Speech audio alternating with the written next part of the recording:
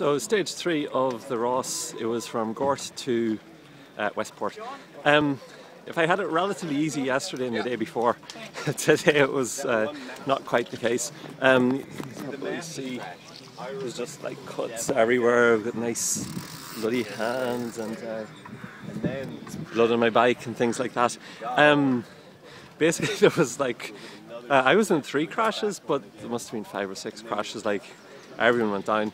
I'll say the result first off. I was in the front group of 40, 50 riders sprinting for the stage.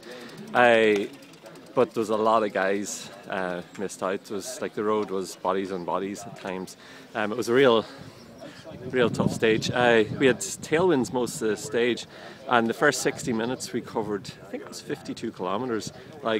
At that point it was actually pretty safe because we were on big roads the whole time, but then once we got onto sort of the smaller roads, like you could just tell it was nervous. And the first crash I got caught into was pretty much at the front. Then the second crash was on a bend. That's where I got caught up and stuff like that. It was after one of the categorised climbs, and a lot of people went down there. And then there was another crash a little while later, but I used my mountain bike skills to be able to hop over some of the bodies and bikes and stuff. But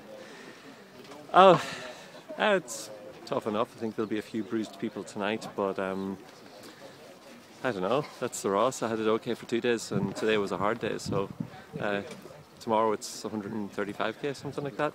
But that's it. Looking forward to tomorrow already anyway.